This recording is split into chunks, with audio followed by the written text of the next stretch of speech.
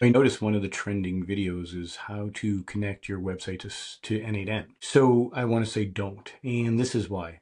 I mean, you can, but I think there's an advantage to this pattern. With SuperBase, we can connect our website to n8n indirectly. So with SuperBase, you get two environment variables, anonymous key, and then you get and with that, you can create a JWT that then allows you to do things by inserting rows into the table.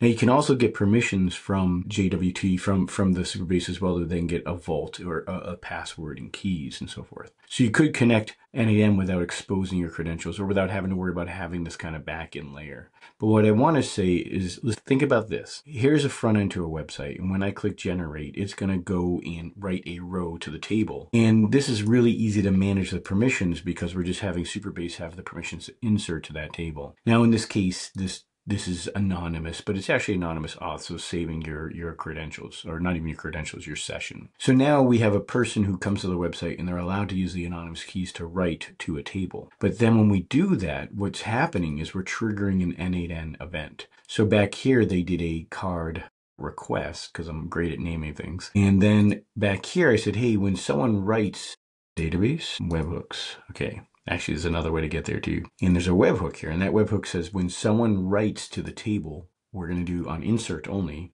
we're going to then hit our n8n. Now at that point, this guy gets triggered, and that particular request comes in, and then it gets taken in over here and does the work. Well, it does the work. It's updating the database along the way, so it changes the step or status to running. It changes the status to done. And then each one of these steps in between will do a little bit more to trigger updates. So in this case, it's writing to a new row in the database. So every time the table card request gets started, it kicks off that process.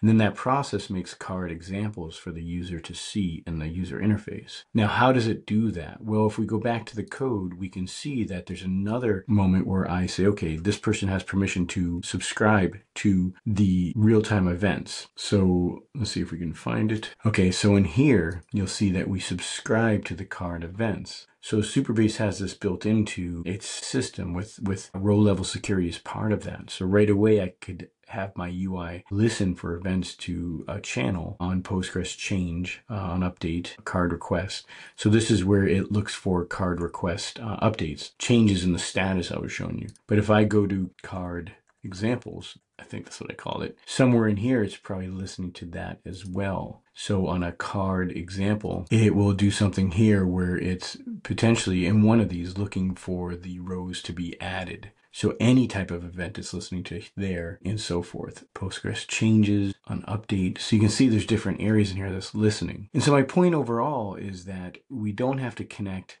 SuperBase or n8n to our app. We connect our app to SuperBase, which we're doing anyways. We get authentication, both anonymous and regular. We get the ability then to insert or do things with the database that have built-in security or row-level security when we set that. And then we get this really, really fast interface for doing what I just showed. I'm gonna even show it working with chat later because it's really that fast, where the person sends a chat message by writing to a table, n8n responds, and then we see the results just like that. All right, so that's my answer to that question.